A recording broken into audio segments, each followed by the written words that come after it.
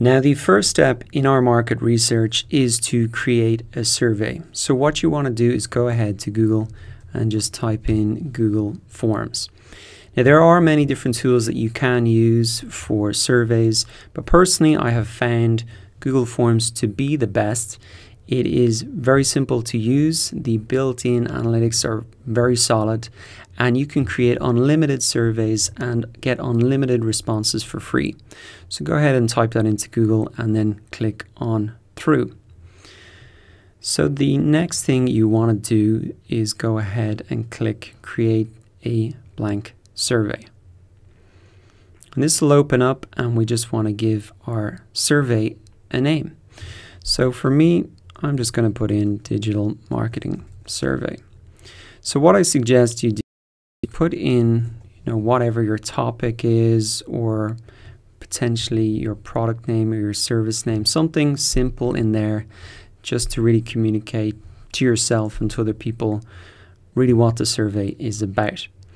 And then once you've got that done, what we want to do is add in our first question. So we're going to add in our first question. We are going to make this a short answer. And what you want to type in here is the first of our 3 magic questions, which is, what is your biggest problem with? Now, what you want to do here is put in whatever your topic or your niche is. So for example, I'm just going to say digital marketing. Obviously, you want the spelling to be good, so we can change this and tidy it up.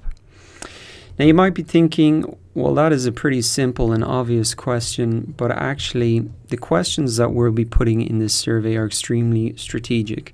And this first question is designed to identify the problems and the pain points of your potential customers. So that is really going to allow us to identify the pain point, which is critical, because every product or service must first solve a problem that the customer has. Now, the next thing we can do is we can go ahead and actually delete this question that's there by default. And we're going to go and add in our second question. And this time we're going to allow them to be able to write a little bit of a longer response. Now, the second question, which is also extremely strategic, is this. I've just copied and pasted for speed here. But the question is, why would it make a difference in your life to get a good answer for this problem or find a solution for your need? Details, please. So this question, once again, is designed to really get some great answers out of people. And so this question was really designed to identify problems. This question is really to identify the ideal outcome. What does the ideal solution look like? And what are the benefits emotionally and the benefits logically?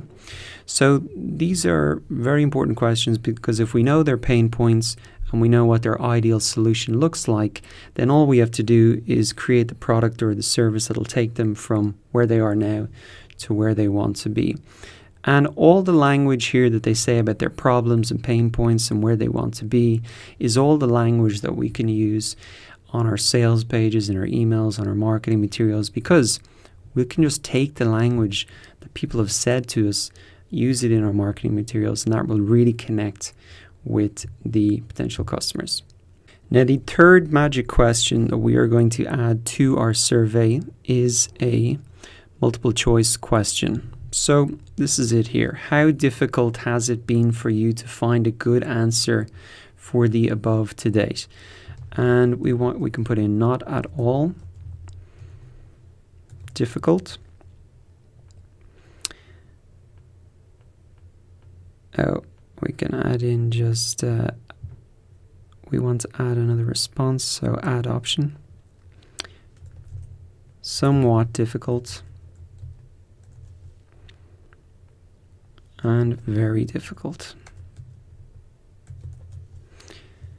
So this question is extremely important because we want to identify problems that are not well solved in the marketplace. That's how we're really going to get ahead. If they have a problem and they have a solution and it's not at all difficult to find that solution, well, then we're not going to be able to sell anything.